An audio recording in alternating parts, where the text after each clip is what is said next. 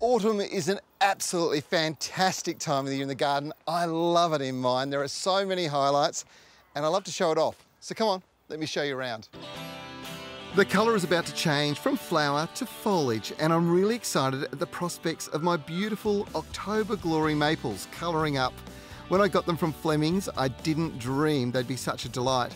Perth's hotter, drier climate isn't like Canberra, Melbourne or the high country New South Wales, but this is a tree that will perform anywhere and the colours are amazing. Stay tuned to our Facebook page. I'll post some pictures when we start to see the colour come through.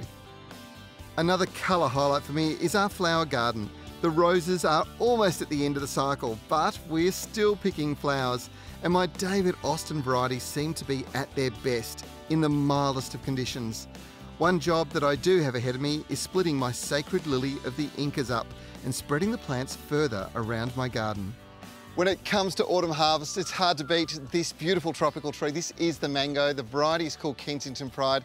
It's the absolute best for most city gardens and it'll grow just about everywhere in Australia, right down in Melbourne, Perth, and of course right up into the north. In the north it can get to be quite a large tree, but it's a small medium-sized tree in my garden. And the fruit, which is about a month late, well, it's well worthwhile waiting for. It is absolutely sensational fresh. Another tree that is a bit unusual is this one. This is the tree tomato or tamarillo. It's a subtropical tree species from South America.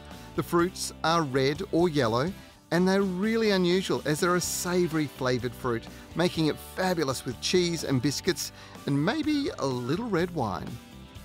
You might wonder what I'm doing here. Well, I'm planting out an old chook pen area with fruit and a plant that I know that you've loved hearing about before. The trees I'm putting in, well, they're citrus, a few late navels and some avocado varieties as well. They're dwarf trees with a wider delivery of fruit over the season. Avocados are great for your health, but this plant is even more exciting.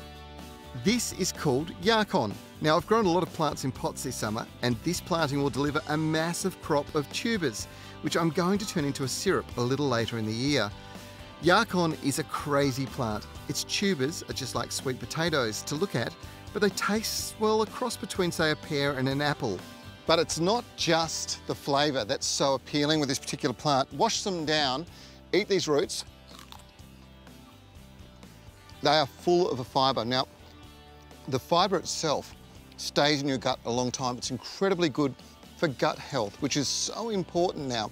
We're realising more and more that the microbial activity in our stomach is probably the key to our long-term health and longevity. The other thing about it, it's sweet, but with a non-soluble polysaccharide or sugar. Once it goes into your stomach, it binds with other sugars and takes them out of your system. This reduces your blood sugar levels and it keeps you super healthy. Even better, it helps you lose weight. Yes, I caught your attention now, haven't I? This is one plant that, well, the more you eat, the more weight you lose until your body reaches its perfect natural balance.